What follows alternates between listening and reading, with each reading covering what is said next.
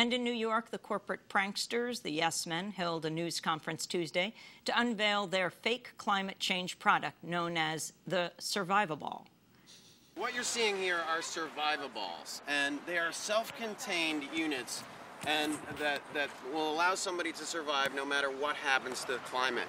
So basically, they in the future will contain all of these survival systems that are going to allow these people to live even if everybody else out there dies. They can survive 6 months of drought, Category 4 hurricanes, any kind of tornado. Yes Men member Andy Bichlbaum stressed the Survivaball's importance in the lead-up to the Copenhagen talks on climate change. It's a scenic, mediagenic way to call attention to what our leaders need to do in the run-up to Copenhagen. The U.S. is far behind everybody else in the world. We need to get our act together and actually institute civilized limits on carbon emissions the way the rest of the world has done. And these balls are part of the effort to draw attention to that.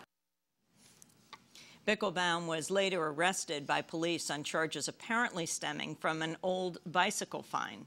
The action came one day after the Yes Men distributed thousands of copies of a fake edition of the New York Post focused on the climate change crisis.